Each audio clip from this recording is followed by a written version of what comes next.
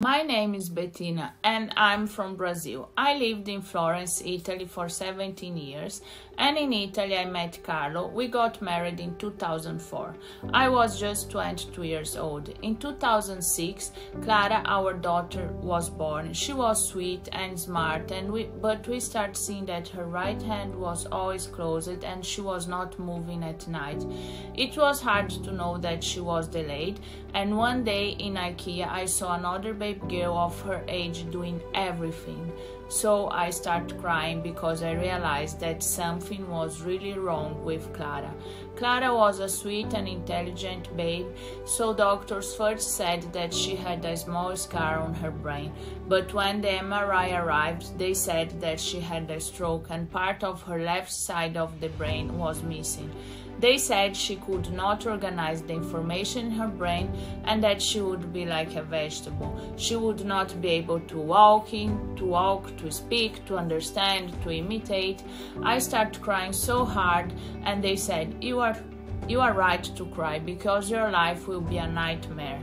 I went home to see, is this my baby? Is this Clara they are talking about? And she was there so sweet and smiling at me. We decided to accept the situation and do our best.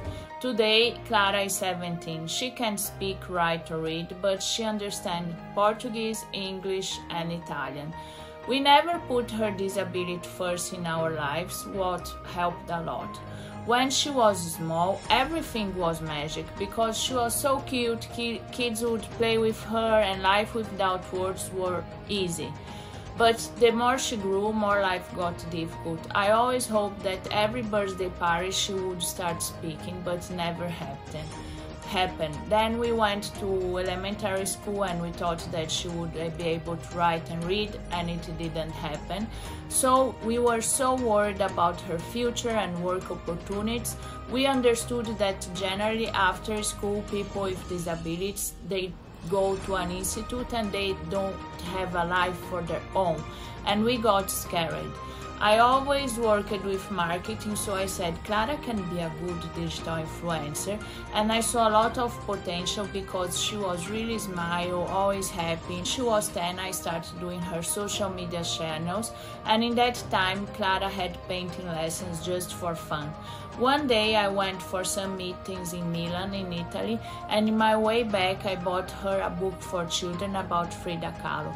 And when I arrived home I gave this book to her and she was in love. She's walking around the house with the book, kissing, sleeping with the book. And one day we were sitting on the couch, it was evening, and she showed me the page where Frida Kahlo was doing her exhibition in New York, and Clara asked me, Mom, I want to make my exhibition in New York as Frida did. And I answered, yes, let's try. It will be hard, we will have sacrifices, but we can do it. This yes changed our lives forever.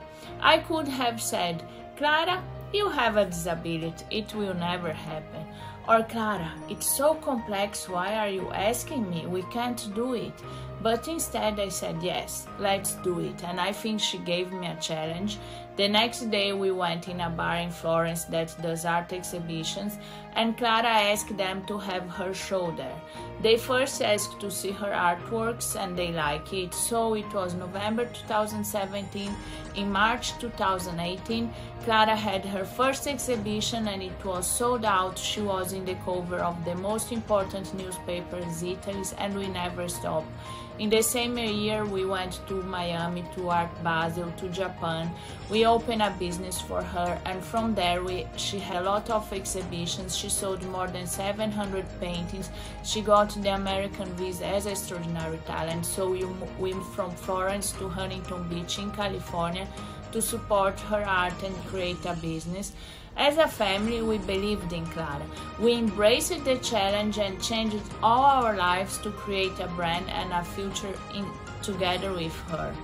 In March 2019, after crying all night, I decided to sell my business in its best year, to follow my heart, to follow my dreams and invest in Clara's business and future.